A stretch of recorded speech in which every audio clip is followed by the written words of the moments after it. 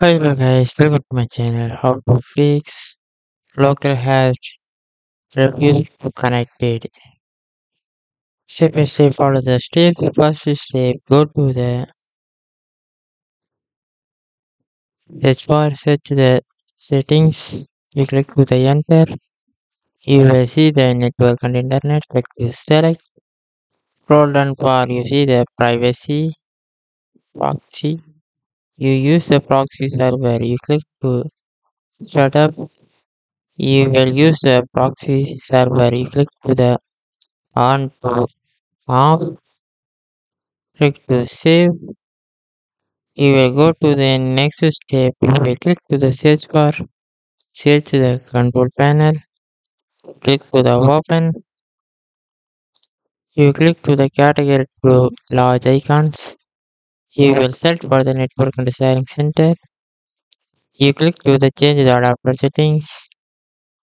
You click to the Wi-Fi. You will right click to properties. You click to the internet protocol version 4. Click to the properties.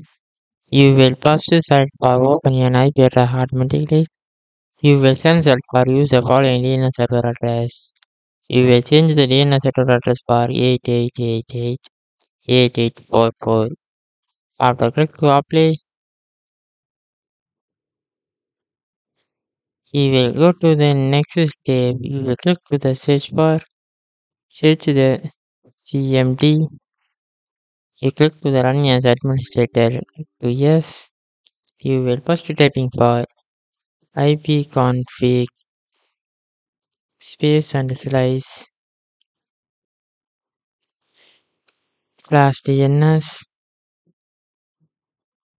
Click to the enter. You will next typing for ipconfig space and slice release. Click to enter. You will last next typing for ipconfig renew. Click to the enter. You will last typing for